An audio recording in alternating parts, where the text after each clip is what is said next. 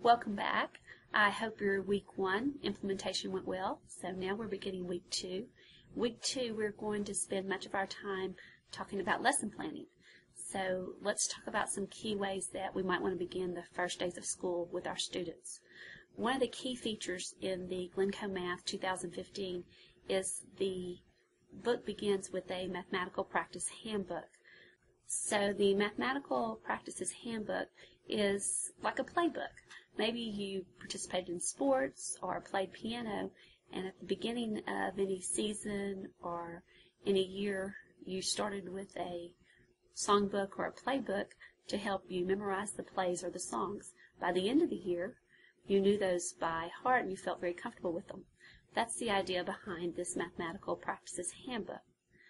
One of the easiest ways to find this is from your home page. Use your drop-down menu, and it will be the very first thing here under Professional Development, the Mathematical Practice Handbook.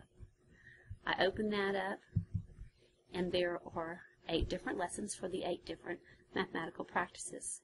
This can also be found in your print book or if you open your ebook. So a great way to start the year with your students is by doing maybe all 8 of these lessons or some of the ones that you feel your students would benefit from the most. So this is a great way to start your school year. Maybe go in and choose one of these mathematical practices handbook lessons. And of course you can do them in the order that they're here or skip around and do them in any order. Once you choose a lesson, to get to that particular lesson, the easiest way is to open your ebook.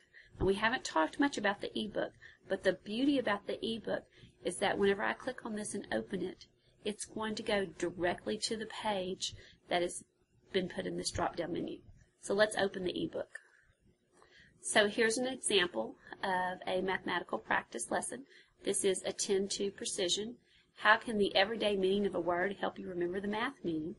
Scroll down, and this will take you through an example.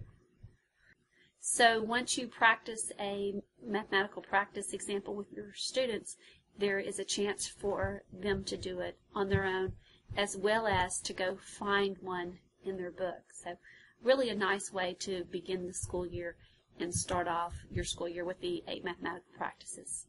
I encourage you to go into your Teacher Center, pull out your mathematical practice handbook, take a look, and use one of these with your class.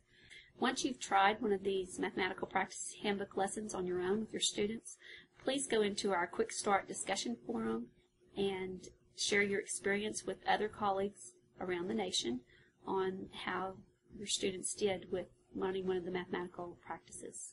Thank you.